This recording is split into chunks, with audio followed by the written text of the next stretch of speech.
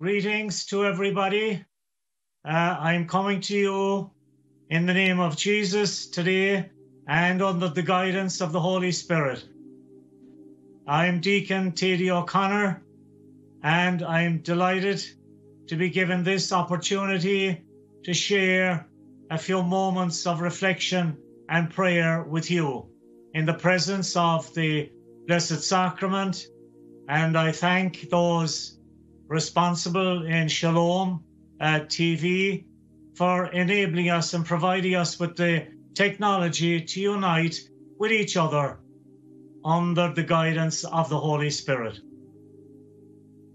As I say, my name is Deacon Thady O'Connor, and it's a comfort ministry that Shalom has developed, and I'm delighted to be part of that. And I know that we are talking to prisoners today through this ministry. So your position and your place as prisoners, we want to connect with you. I haven't been in a cell myself, but I had a very serious illness. About 12 months ago, I was discharged from hospital, and I had been in hospital for 3.5 months recovering from COVID. I was on life support for 2 months, and I had extraordinary experiences, and I learned an awful lot from it. So I have learned what it is to be confined, what it is to be, if you like, imprisoned with my freedom limited. I couldn't do anything. I couldn't walk. I couldn't move my hands. So my body was had totally collapsed. So it gives me an idea, because within that, I discovered that when I was off the life support and when I was breathing and when I was conscious again, that I actually could have a life. I actually developed a very deep relationship with the person of Jesus Christ. And that is what I would like to introduce you to today. A personal relationship with the person of Jesus Christ.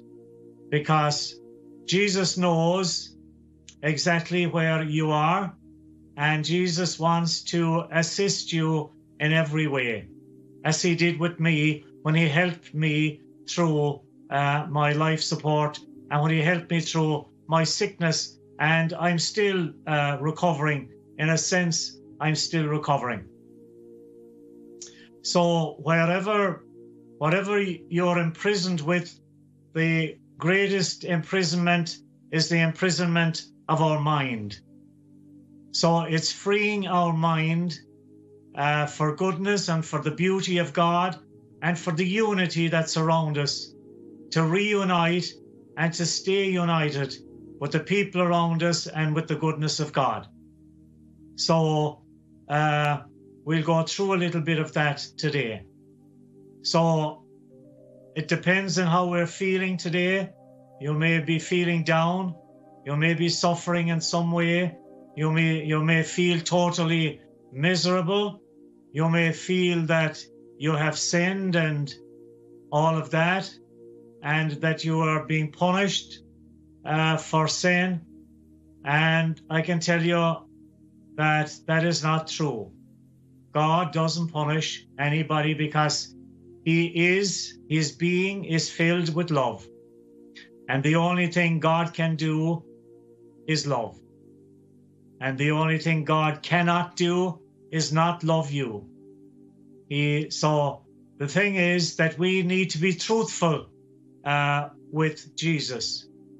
So we can speak to him in a truthful way. So if we're feeling bad today, if we're feeling miserable, if we're feeling down, if we're feeling guilty maybe about something, if we're filled with joy for some reason, then we bring that to Jesus. If we're feeling full of joy, we praise him. And so we bring him our pain. Because that is truth. when we connect with the misery within us and bring it to Jesus, we're connecting with the truth within ourselves. And that is awesome when it comes to relationship. Even our earthly relationships, if we can come with truth, then that's a deep relationship. So all relationships actually are placed on our relationship with God. So we go to Jesus, we seek God through Jesus, and we bring him everything in our conversation. So wherever you are, just relax and sit down and just communicate in a very relaxed way with God. I have a candle here lighting beside me. I always light a candle when I enter into this spiritual communication, because the candle brings light and the darkness has never put out the light. So whatever darkness you are in today, just see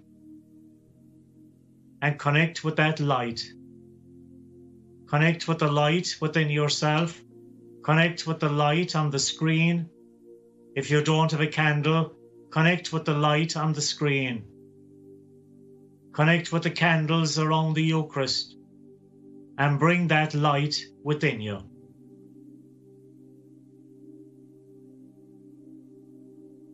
Bring that light within you now. Give yourself time. That is a spiritual light. It's a sacred light. It's a light that will never go out. And that light will quench the darkness. If you're experiencing darkness in any form, bring that light within you. It is better to light one candle than curse the darkness. And contemplate on that. It is better to light one candle than curse the darkness. And I'm going to read a piece of scripture now for you. It's taken from St. Paul. St. Paul persecuted Jesus, and he persecuted Christians, all Christians. He stoned Stephen to death, the first martyr. St. Paul, whom he became afterwards, stoned Stephen to death. So he would be considered an obstacle to the gospel. He would be considered a sinner. He entered into that divisive relationship where he became and stayed divided from goodness, separated from goodness, separated from unity, which is love, separated from the power of the universe, which we call God. Then St. Paul had a miraculous experience where he heard Jesus speaking to him, and he asked him, "Why are you persecuting me? Why are you persecuting my church?" And Paul had a long spiritual experience, and he emerged from that a new man. So that is the possibility that Jesus holds out to each one of us to become new men and women with a relationship with him. So I'll read for you now St. Paul's, just a few verses from St. Paul to the Corinthians. It's actually 2 Corinthians 3, 4 to 6. I also pick up on verses 16 and 18. Such confidence. This is Paul now. And if I can make one suggestion, that when you're listening to Scripture, it's Jesus speaking to you. I'm just being the voice of Jesus today. It's Jesus speaking to you. Such confidence we have through Christ before God. Not that we are competent in ourselves to claim anything for ourselves, but our competence comes from God. He has made us competent as ministers of a new covenant, not of the letter, but of the Spirit.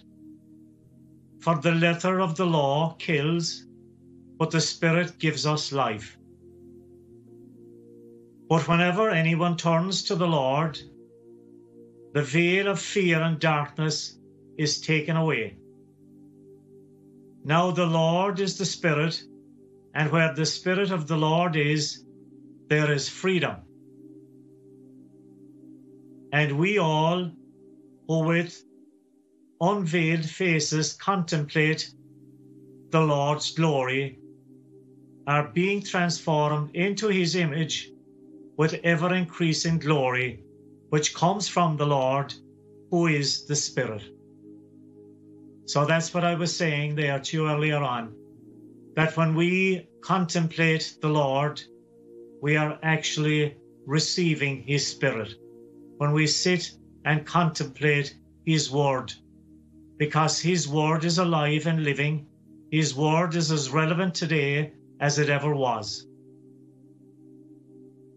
So it's our task, my task, your task, to fill ourselves with God's word every day.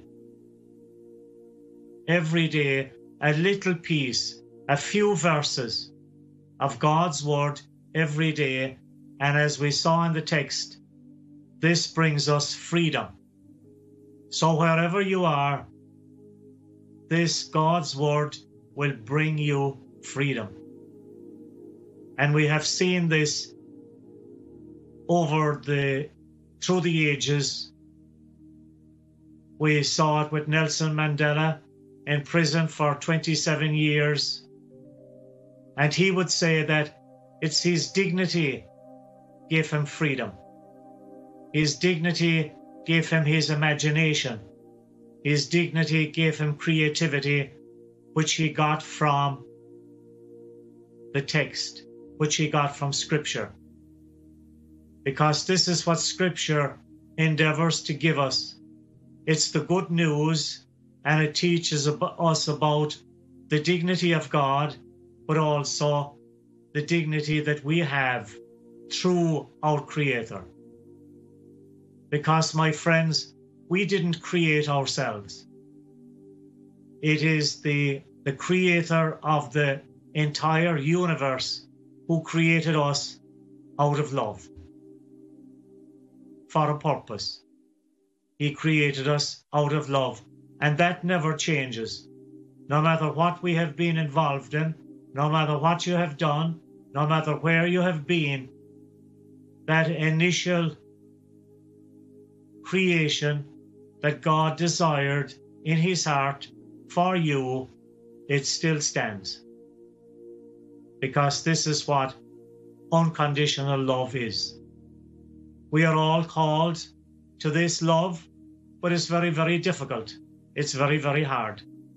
The only way I maintain myself through my own experience of life is through keeping in touch with the Scriptures, keeping in touch with prayer.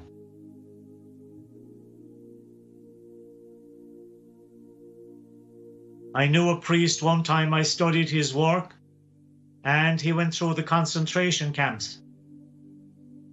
And he observed that it was only those who had this spiritual thread within them that actually survived the concentration camps.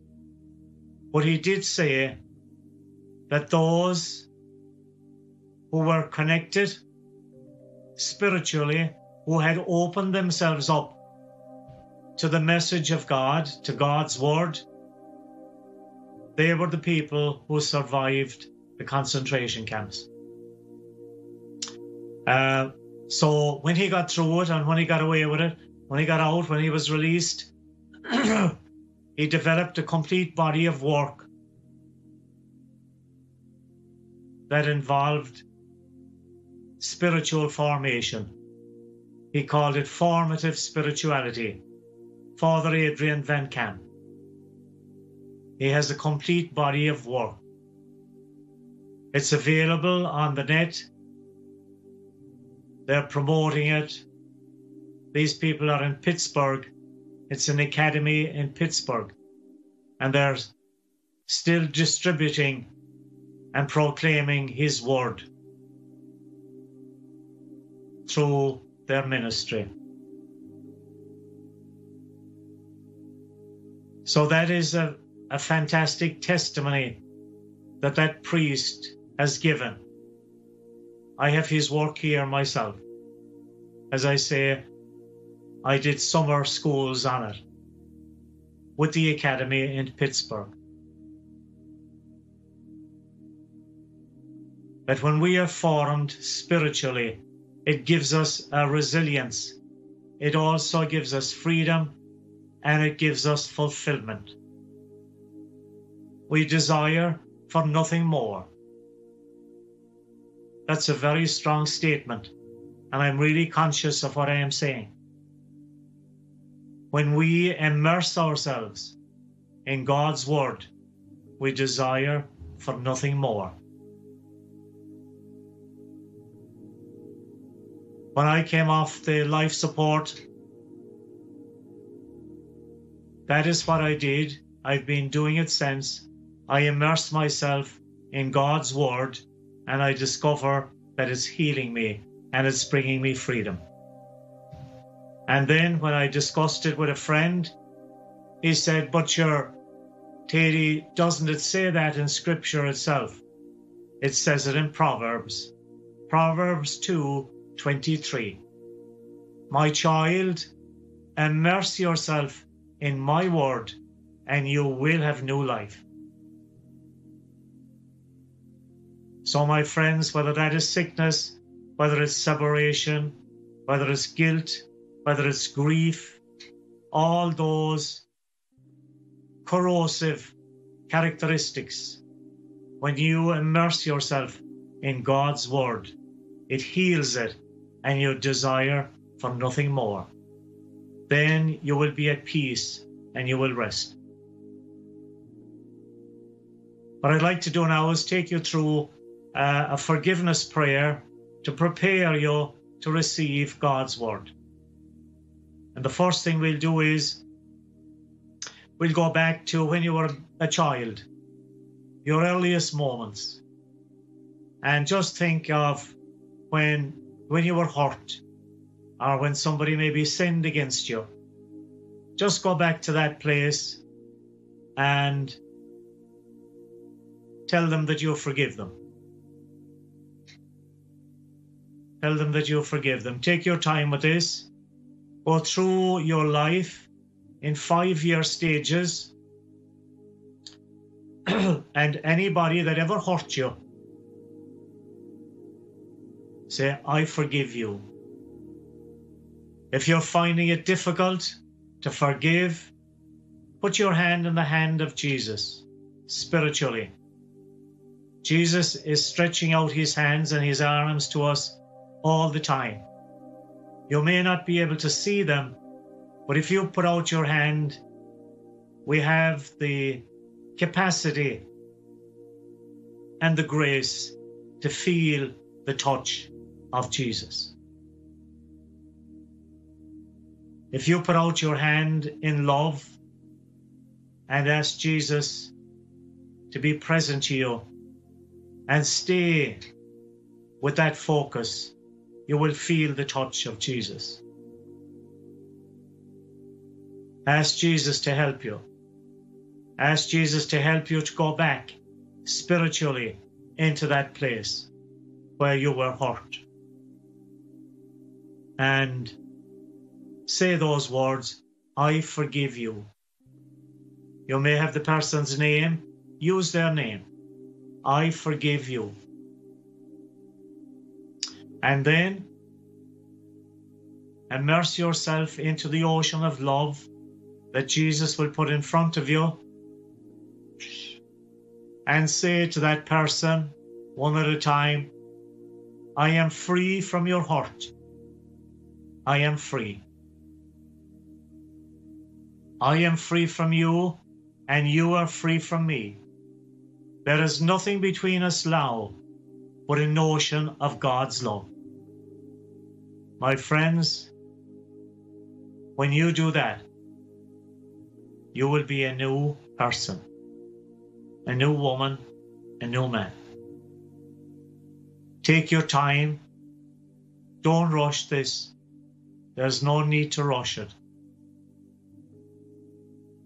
Forgiveness is our bridge to happiness.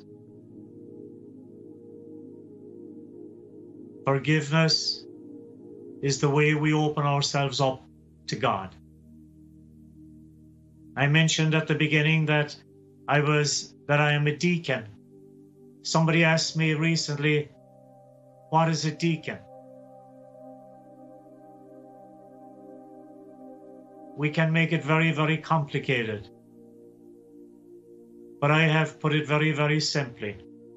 A deacon is a person who listens to the people with pain, who listens to the people who are carrying hurt. And he introduces them to the person of Jesus Christ. Because Jesus Christ is the ultimate healer. And because we know Jesus, we know that Jesus has healed us, then we can bring you along that journey of healing. We can bring you to the touch of Jesus. That is our calling, my friends. That is part of the reason we exist.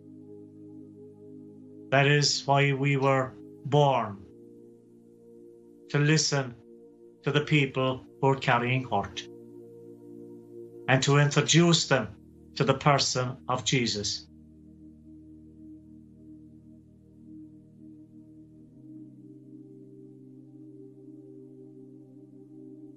Introduce them to the person of Jesus Christ. So, my friends, just make sure that you listen to this and that you, first of all, as I did, break free from the prison of your mind, from prison to praise. When you get a glimpse of Jesus, praise him. And then that is your journey from prison to praise. There's a book written on that, Prison to Praise, but that's the essence of the book. Stay praising God for everything in your life, because you will learn so much from your present position in life. Wherever you are, you will learn so much from your present challenge, your present challenges.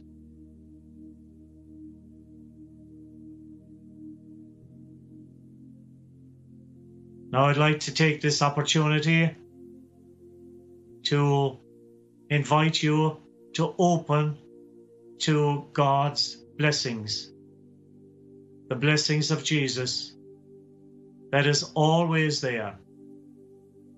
That is always there. So again, take the candle of the light, take that light inside of you and see that Jesus has a stronger light, and he wants to bless you more and more each day. He wants to shower you with graces, giving you freedom. He wants to shower your friends with you, so you may be guiding those near you.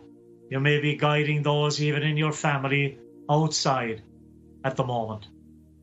You have the capacity to do that. All you need to have is the desire to do it. Stay open to the blessings that Jesus has for you. He has an abundance of blessings for each one of us. I'm discovering it more and more each day. It's not by what I do, but it's what I hear through the Spirit. And you will hear exactly the same. When you open to the goodness and the grace of God, it's there. All you need to do is absorb it through the pores of your soul. Your soul is created for that. So let everything go of a corrosive nature, give it to Jesus, and continue your dialogue and your relationship with Jesus. I thank Shalom for giving us this opportunity again of connecting right across the world through their technology, through their powerful ministry. That is a light. They are a light in our world. May God bless you, and we make the sign of the cross together. And that sign of the cross, my friends, is the sign of freedom, because Jesus has walked this way before us. In the name of the Father, and of the Son, and of the Holy Spirit. Amen. God bless you.